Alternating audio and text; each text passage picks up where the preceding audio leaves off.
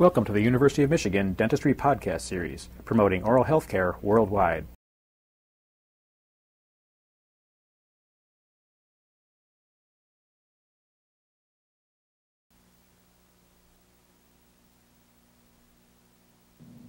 There are numerous applications of waxes in dentistry.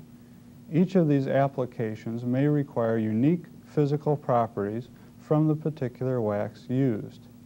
I will show examples of several of the waxes used in dentistry, the particular application of these waxes, and in some cases, the final product that results from the use of these waxes. There are three major types of waxes that are used in dentistry. These are the processing waxes, the impression waxes, and the pattern waxes. The processing waxes consist of three types: the boxing wax, the utility wax, and sticky wax.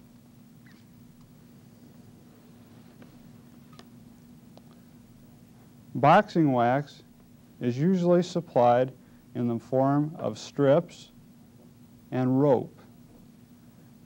Boxing wax is a very pliable wax, which means that it need not be melted prior to its application.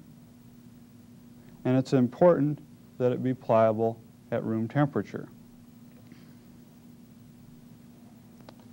In addition, boxing wax has a slight amount of tackiness.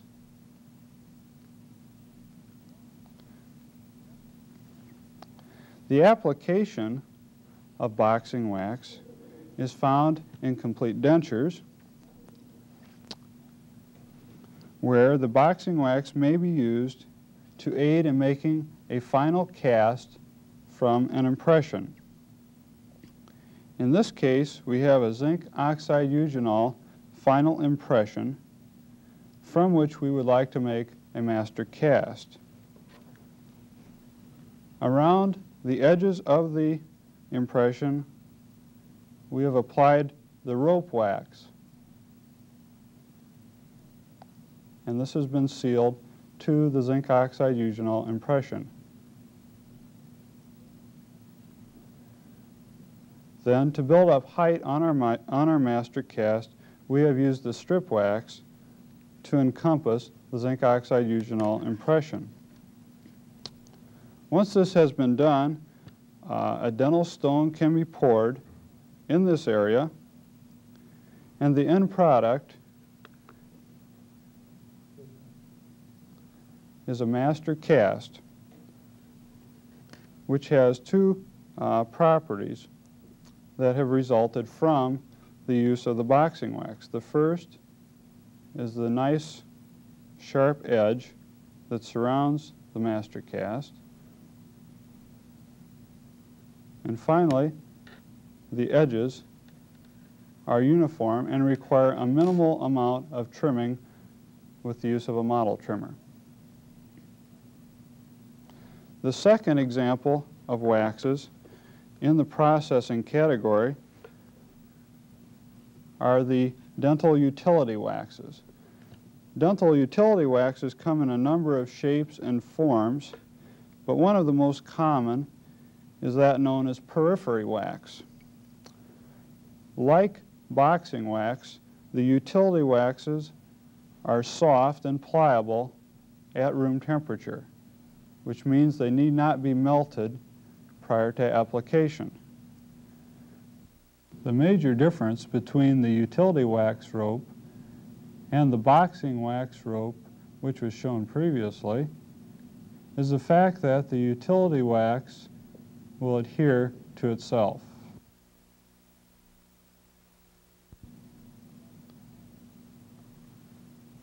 This property is not available with the boxing wax rope. This enables the utility wax to be built up upon itself without being melted, but merely by using finger pressure on the wax. An example of an application of the periphery wax or utility wax is found in the building up of a tray to be used with an alginate impression. In this case, the periphery wax adheres to itself and also to the metal tray. A third application of the processing waxes is the dental sticky wax. Dental sticky wax has two unique properties. At room temperature, the wax is brittle,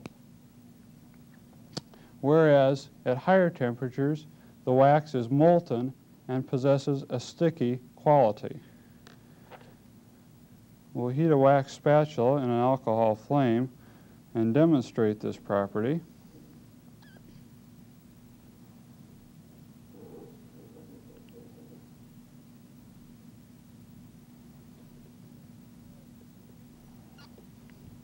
As this wax cools, we'll try and show its sticky nature.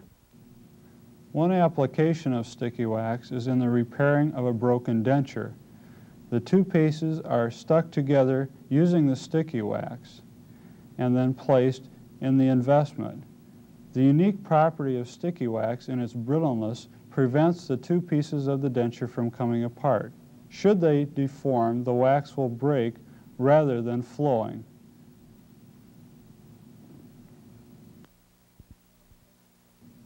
The impression waxes are the second type of wax used in dentistry.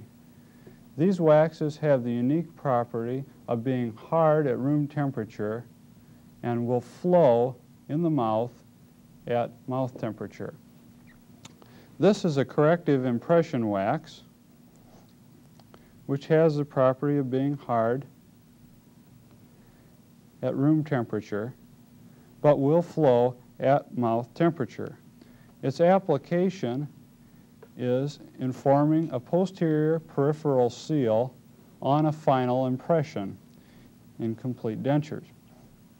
In this case, we have a zinc oxide eugenol final impression, and in order to facilitate the making of a posterior palatal seal, we have flowed the wax onto the posterior part of this impression. So this wax is used initially in its molten condition when it is applied to the impression. Once this has solidified, the dentist places this impression back into the mouth, and the temperature of the mouth and the slight pressure that holds the impression in place will cause the wax to flow and duplicate the contours of the tissue. The pattern waxes are the third major type of waxes used in dentistry. There are three major examples of pattern waxes, which include the inlay waxes, the casting waxes, and the base plate waxes.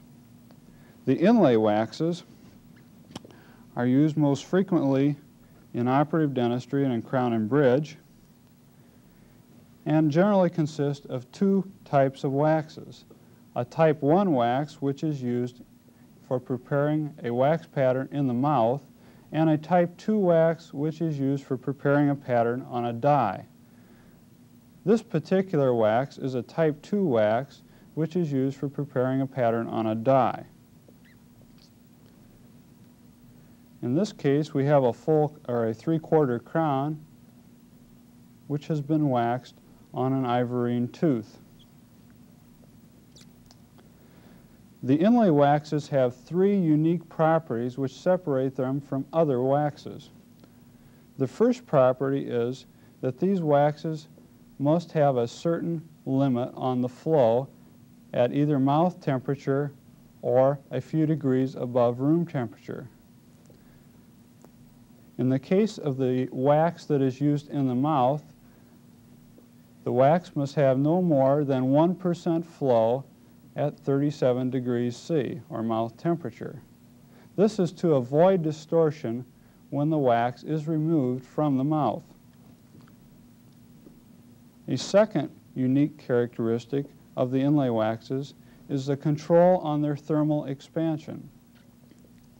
These waxes, particularly those used in the mouth, must have a unique value of thermal expansion that can be controlled such that when the wax solidifies and cools to room temperature, the contraction is known and can be compensated for by an investment procedure.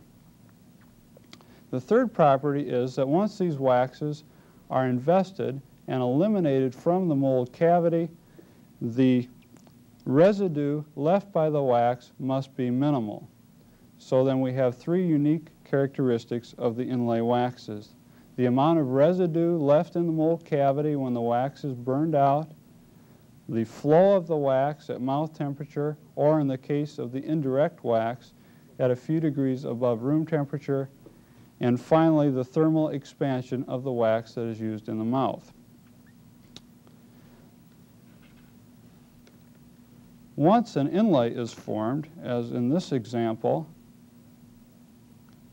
the wax pattern can have a sprue attached to it, and then this sprue may be placed in a sprue former prior to investing. In this case, this pattern was made on a die. The final product is the gold casting, which has an identical shape to the wax pattern and the rubber sprue former. A second example of the pattern waxes are the casting waxes. These waxes come as sheets or specific shapes, which are used most frequently in partial dentures. This particular shape is a clasp. As you can see, it's much more convenient to use one of these than to form one from a stick of wax. A second type might be a retention mesh, which is used to hold acrylic in the end product. A third type is a palatal bar with a retention mesh. The application of these waxes is on the final investment master cast of the partial denture. In this case, we can see the sheet wax, which is a 28 gauge green wax. In this area, we can see the retention mesh, which is a specific shape. And in this area, we can see the clasp and the palatal bar with the retention mesh. The end product, which is cast in chrome cobalt in this case, again shows these features of the wax: the retention mesh, the clasp, and the palatal bar with its retention mesh. The third type of pattern wax is the base plate wax. There are three types of base plate wax: a type 1 wax, which is a soft wax and used for building contours; a type 2 wax, which is a normal climate wax, which is used for impressions or for plates that are being placed in the mouth; and the third type is a hot climate type of wax, which flows at higher temperatures, which can be used in tropical areas. These waxes come in sheets and are not extremely flexible at room temperature and must be melted to be used in their application.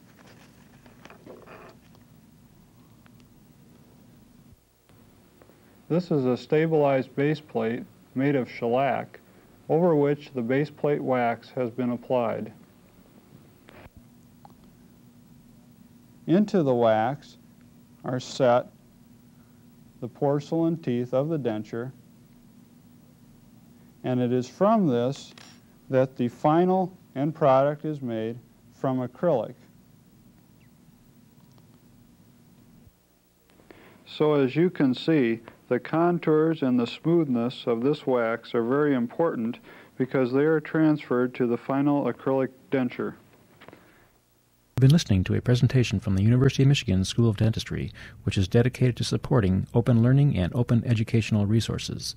This recording is licensed under the Creative Commons. It may be reused and redistributed for nonprofit use. Please attribute materials to the University of Michigan School of Dentistry and redistribute under this same license. For more information on how this and other University of Michigan School of Dentistry recordings may be used, visit www.dent.umich.edu/license.